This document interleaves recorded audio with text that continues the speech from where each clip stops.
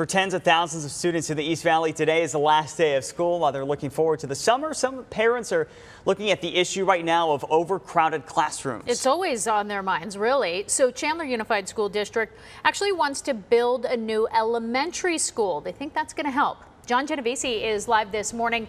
So John, this is going to be a bit of a shakeup for families in both Chandler and Gilbert.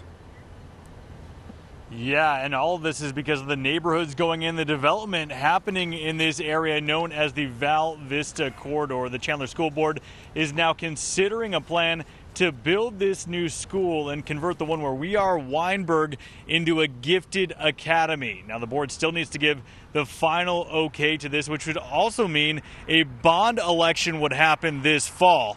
Now, this new school could accommodate around 1,100 students, and it will be built in the current Weinberg Elementary boundary. And the faculty and staff, as well as most of the current students, would move to this new location. District officials say they can't go much longer without a new school, and the current elementaries in the area are getting close to hitting capacity. And with this, there would also be some school boundary changes, but existing students could be grandfathered in at their current campus. Spokesman Terry Locke says it's all about adapting and keeping up with the needs and demands as the area grows. We have a history. You know, we've in 1996 we had 18 schools. Today we have 45. So this is kind of a old hat to us. We continue to grow and build new schools and build new programs, and it's exciting for us.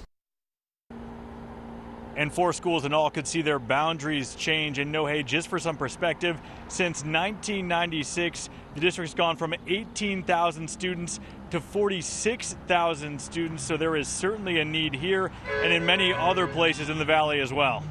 Yeah, certainly if you drive around Chandler today, you will see construction projects, new homes left and right. But to put it in those numbers, unbelievable growth. John, thanks so much.